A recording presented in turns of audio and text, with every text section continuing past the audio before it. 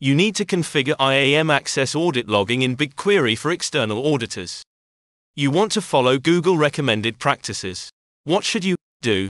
Option A. Add the auditors group to the logging, viewer, and bigQuery.dataViewer predefined IAM roles.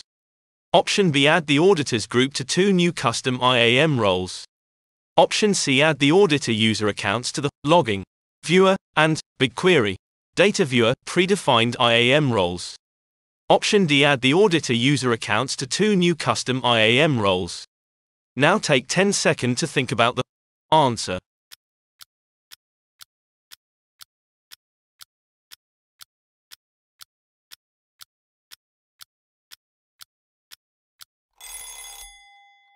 Option A is correct, because if you directly add users to the IAM roles, then if any users left the organization, then you have to remove the users from multiple places and need to revoke his/her access from multiple places.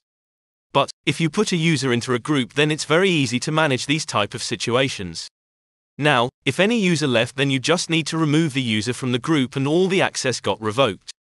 As per Google best practices, it is recommended to use predefined roles and create groups to control access to multiple users with same responsibility.